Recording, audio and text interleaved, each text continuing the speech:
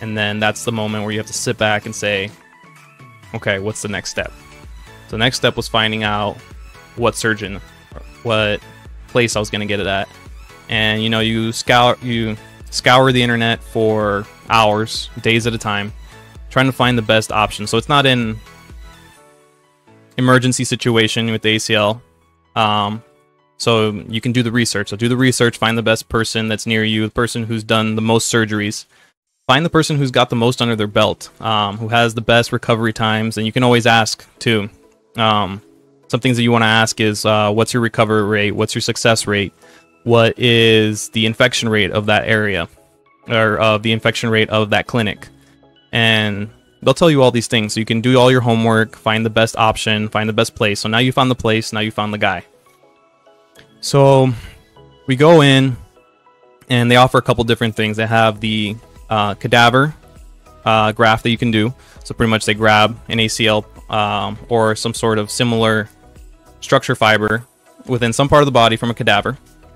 The second option was the hamstring. So they grab a piece of the semitendinosus, which is the longer one. It's a really long tendon that it has, and then they'll but kind of sew together the membranosus and tendinosus to reform your hamstring.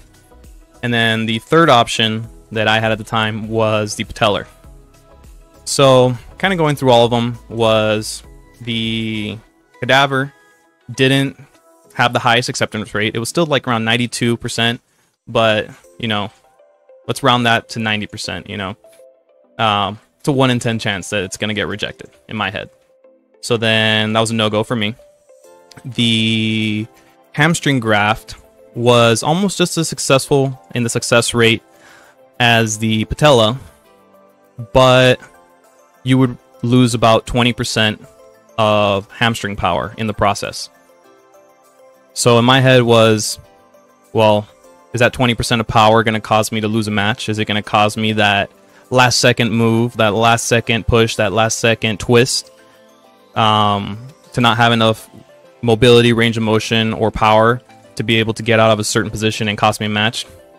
So my choice was to not leave that turn of doubt. So then the final one was the patellar graft. So they grab it from the patellar tendon, and it's a really thick guy. So they go in, they grab it, and they use it. So I'm going into surgery, and I go under, you know, not a clue what's going on when I come up. You know, the whole usual thing. You see those videos of people talking smack, and I'm pretty sure I was talking smack to my dad. In all honesty, I was just, you know, I remember it, and family denies it, but I know I was. You get out, and then you really don't feel much for the first day. So you can't fly anywhere for, I think it was like 2 weeks at the time. So we ended up driving home, and slowly by slowly, you know, the pain starts settling in. But mentally, it wasn't settled in for me yet. It was, you know, you go from driving a Ferrari to all of a sudden being parked in the garage. You know, you still think you're a Ferrari at that point.